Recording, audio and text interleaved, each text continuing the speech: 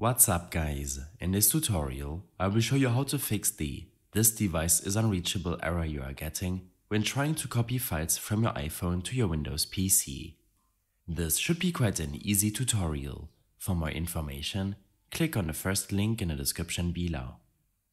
When trying to locate and import media from your iPhone folder to your Windows PC, then make sure that you're using a reliable USB 3.0 or USB-C port. Alternatively, try to use a different or the official USB cable for your iPhone. This can, in a lot of cases, already fix the connection error you are getting. If this is not helping out, then your iPhone's ability to copy photos to your Windows machine might be hindered by some of your iPhone settings. In your iPhone settings, scroll down until you find your photo settings.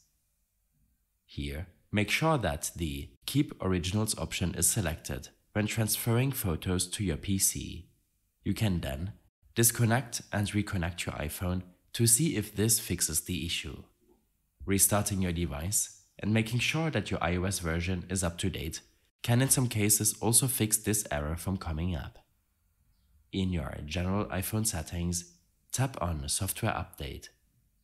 From here, select to download and install the latest update, which will in turn also reboot your device and restart all processes.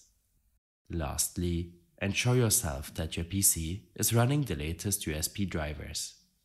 Look up Device Manager on your Windows PC to access the application. Here, expand your Universal Serial Bus Controllers, or USBs. Right-click each and select Update Driver. Lastly, select Search automatically for drivers. This will take a moment to make sure that your USB driver is up to date.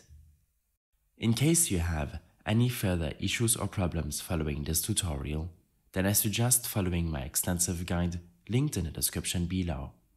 I hope this helped you out.